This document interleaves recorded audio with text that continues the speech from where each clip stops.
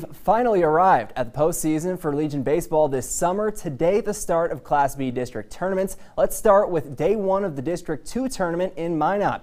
The 4-seed Kenmare taking on Stanley in the opener. Kenmare with a runner on first, trying to get in scoring position, but a timely throw from Camden Reap and a nice tag. Kenmare reaping the rewards there.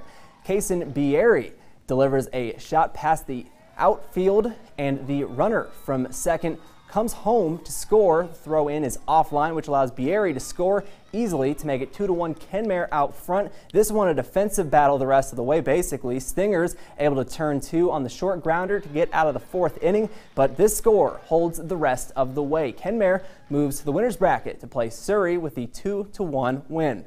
The winner of this game, Crosby and Burlington, takes on Renville County.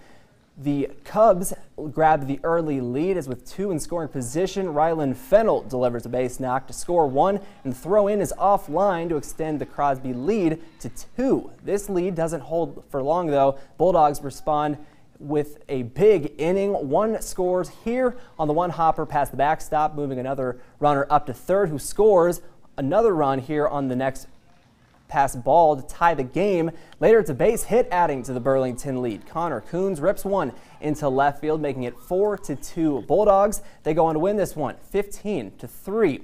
Now it's the 1 seed Surrey Blue Sox taking on Kenmare. Surrey trying to add to their 2-run lead with 2 on. Webb Lowry can't track down the pop-up, but how about the hustle here? He beats Colton Francis on this all-out dive to first to end the inning.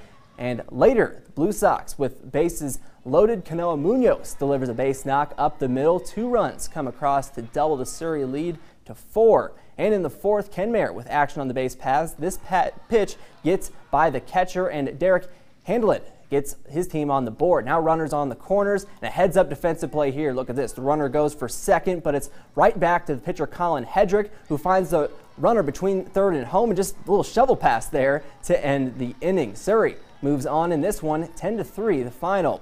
And it's lights out at Corbett for the nightcap. Renville County and Burlington. Ducks on the pond in the first. Joe Savicle gets the Muskrats on the board as the base hit brings 2 runs across. Now Renville County with another runner in scoring position, but this put out here from short, a nice stretch over at first base, ends the inning. Bulldogs offense not able to do much early. Gannon Hall, he's just working his way through the order here.